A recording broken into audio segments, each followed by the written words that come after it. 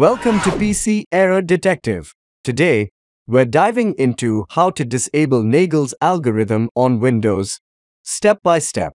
For more helpful tech guides, don't forget to subscribe to our channel. Step 1. To begin, press the Windows key plus R simultaneously. Type CMD and press Enter. In the command prompt, type ipconfig and hit Enter.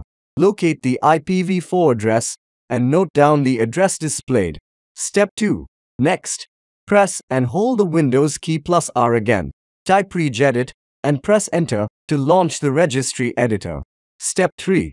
Paste this on command of the registry editor. Look through the subdirectories until you find the directory corresponding to the IP address you noted earlier.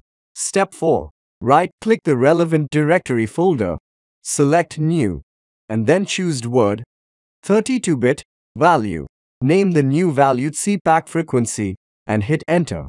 Create another new word 32-bit value and name it TP no delay. Step 5. Double-click each new word 32-bit value entry you created. Enter 1 in the value data field for both CPAC frequency and TP no delay and click OK. And that's it. Thanks for watching. If you found this guide useful, please give it a thumbs up and subscribe. Thanks again.